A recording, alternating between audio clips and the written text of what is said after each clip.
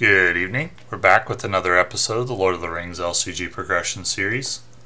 And tonight is a card review of the Mumakil Adventure Pack. First adventure pack of the Haradrim cycle. So let's take a look. For the hero we've got Khalil, 10 threat, 2/2/2, 4 health, so his stats are not good. You may use resources from Khalil's pool to pay for Harad ally cards of any sphere. Discard a Harad ally from your hand to ready a Harad character in play. Limit once per phase. Well, based on the cards that have currently been released, the Harad allies in this adventure pack are all very high cost and they're all unique. So I guess the use for his action is to make use of the unique cards which you've already played and therefore don't have a use for. At least not immediately. You can at least get a use out of them by discarding them to ready a character. Now, what are those two abilities on this card worth? Do they make up for his poor stats? You may use resources from Khalil's pool to pay for Harad ally cards of any sphere. Well, let's look at the Harad cards in this adventure pack. Would we play all three of these in a deck, in a Harad deck? 3 of Yazan, 3 of Furial, 3 of Jubair. And if we did play all 3 of them, that's a cumbersome deck. So 3 5 cost characters, I mean that would be an exceptional deck if you get them all out at once, but getting them all out would take a lot of turns. You need resource acceleration. You need it all to be on Khalil so that you could use his resources to pay for Harad ally cards. He is noble, that helps a little. He's not Gondor. Interesting. I don't think it would be a bad deck, the Harad deck. His abilities are difficult to evaluate. What is being able to use resources from his pool actually worth in terms of stats? Well, I guess there are cards that do that, right? Like there's Navi's Belt, which is worth 2 resources and a card in order to do that, and it does only a limited version of it. This is a limited version of it, but I guess it's functionally equivalent to that card, to Navi's Belt. 2 resources and a card. That's not bad. And then you can also get some action advantage.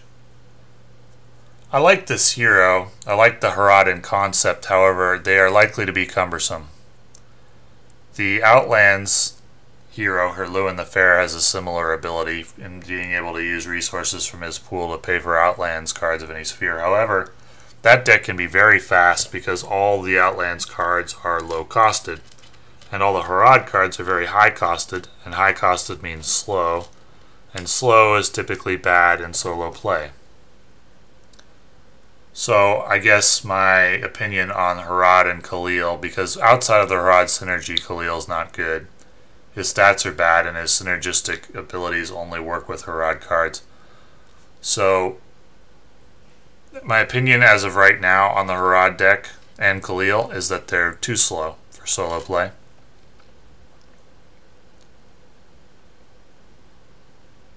However, there are probably ways to make it work. But I think at its core, it's very slow. So let's see how they develop the synergy. Perhaps more low-cost cards come out later, which make it make sense. But as of right now, it's going to be very slow and cumbersome and therefore difficult to play in solo play. Andrath Guardsman, 2 cost, 1/0/1, 2 health. After you play Andrath Guardsman from your hand, choose a non-unique enemy engaged with you. That enemy cannot attack you this round. That's a good ability if you've already got an enemy engaged with you, which is what Dunedain is trying to do. I'd definitely run this card in a Dunedain deck.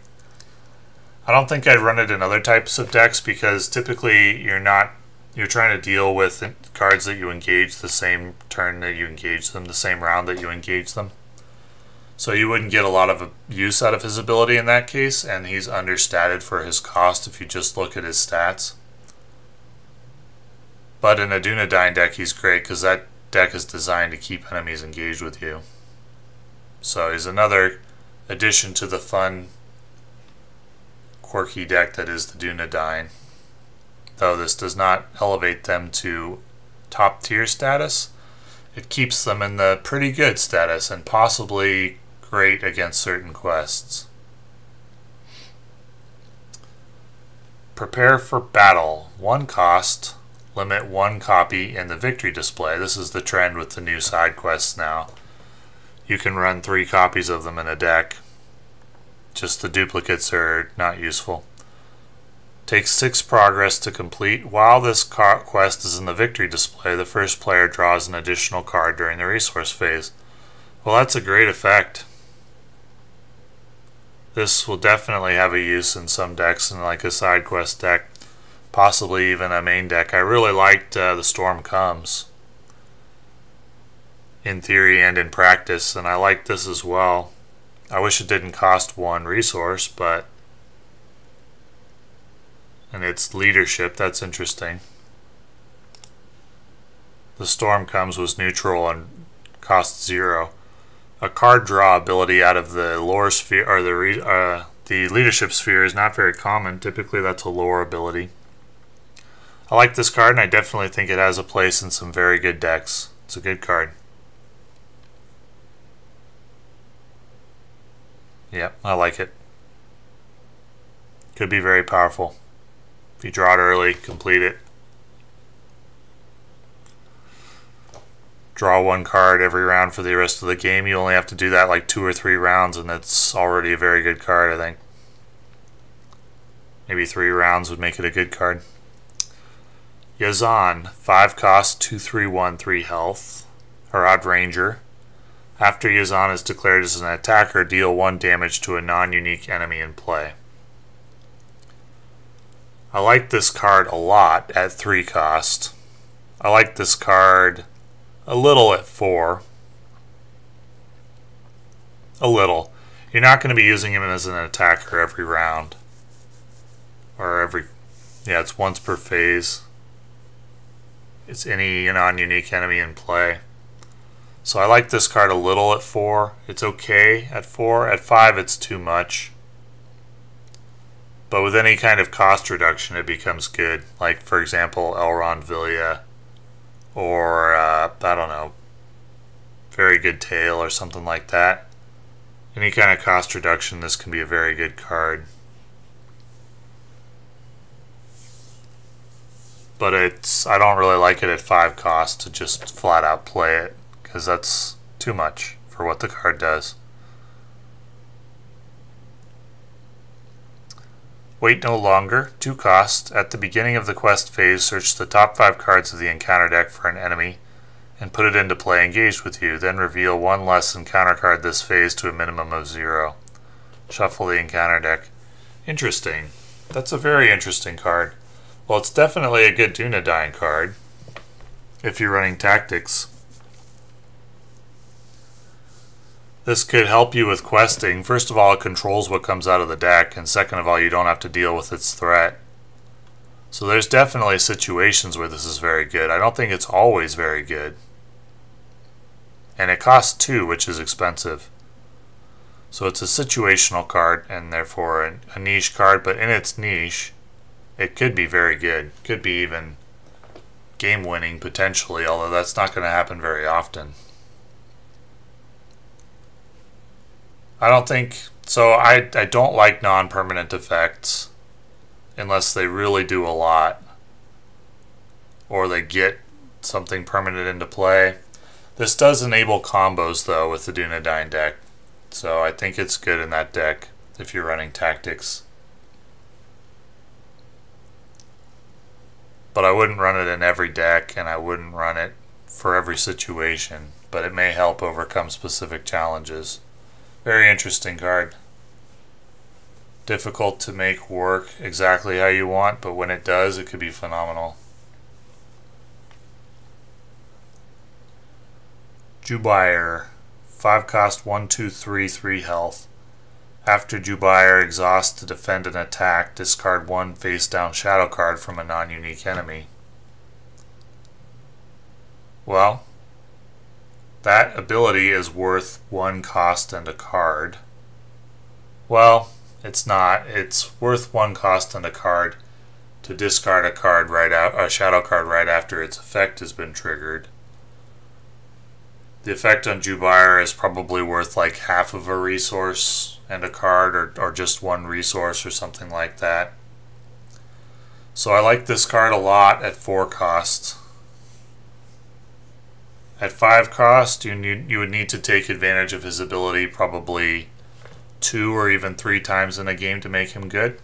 Given that he costs 5, it takes a while to get him out, and then in order to use his ability 2 or 3 times, we're talking about a pretty long game. So what he really needs to make him good is cost reduction. Now there is Caldara. Caldara can be used with Prince Imrahil, and you can get Jubair out that way, and he'd be very good in that deck. He'd be very good in an Elrond Villia deck. There's probably other situations with cost reduction or with resource acceleration, because if you can get him out quickly where you're defending 2 or 3 attacks during a game, he's very good. Very good ally. But if you draw him like late game and you play him for 5 and you defend maybe 1 attack, you're sad about it.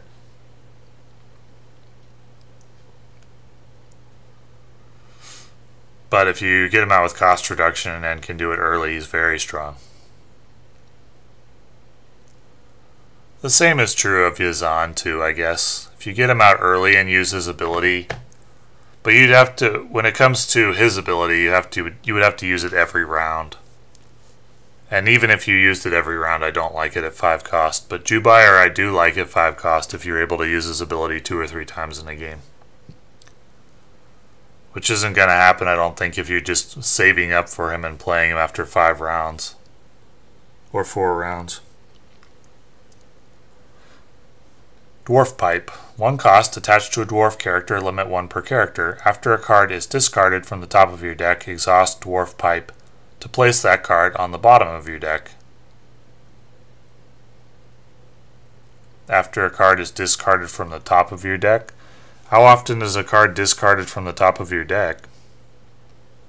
I don't recall that happening very much. This is probably useful in some combo decks, but definitely a niche card. This isn't going to be like a card that you run to counter anything that I can think of, but it may be useful in some combos that are designed around it. Firial. 5 cost 3/1/2. After Firial commits to the quest, look at the top card of the encounter deck. Then you may discard the looked at card. That's a great ability.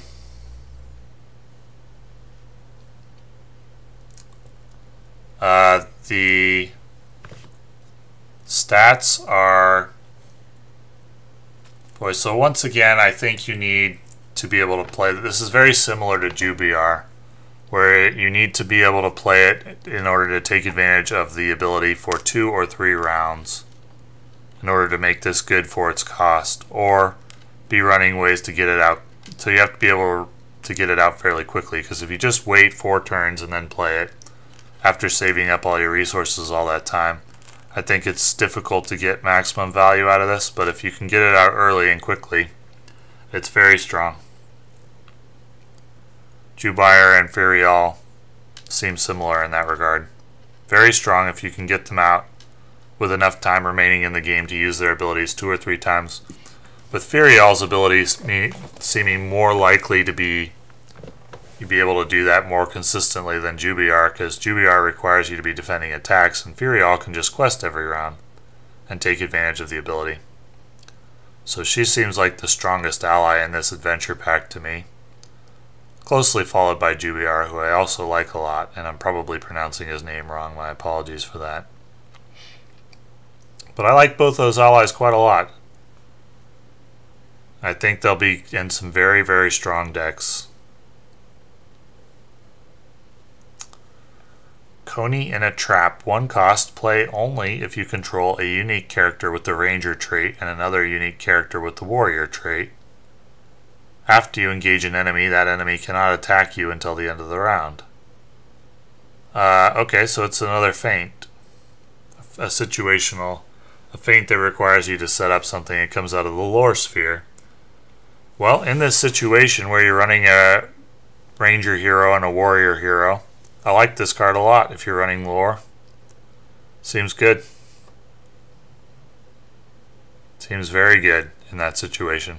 I'd run it in a lot of different decks. Anytime where I would run feint but I don't have access to tactics, I would run Coney in a Trap. Seems good. Would I run both feint and Coney in a Trap? Potentially. That could potentially help overcome a specific challenge, yeah. It's a good card as far as non-permanent effects go. Khalil's Headdress. 3 cost, each Herod character gets +1 willpower. Refresh action, exhaust Khalil's Headdress to shuffle the topmost Herod ally in your discard pile into your deck. So you can cycle through them and get more out to discard them from hand or ready more Herod characters, but that process is going to be very slow. So each Herod character gets +1 willpower. That on its own, this card is too expensive. 3 willpower for 3 costs would be good, but that would take a long time to set up. And cycling Herod allies from your discard pile through your deck this way is going to be cumbersome unless you're drawing a lot of cards from your deck. I think this card is too expensive, and the whole Herod synergy seems designed to be slow, very slow. So you have to design decks to make it work, and if you do, it's very powerful. But that's going to be very hard to do in solo play, especially against very difficult quests. Running the whole Herod synergy. Now there is going to be quests in solo play, very difficult quests, where Firial or Jubiar are going to be extremely good if you set up your deck to make them work. So they have their place in some very, very difficult quests, against some very, very difficult quests.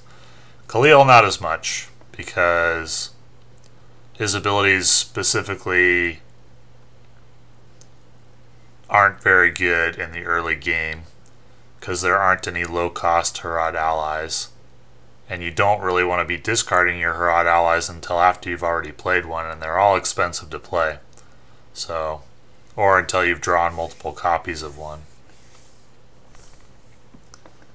So I don't know as much about Khalil, but Jubiar and Firial I like a lot. It's possible Khalil's better than I think he is, but Jubiar and Firial I like a lot. And I think the adventure pack's worth buying for them. They'll be in some very good decks.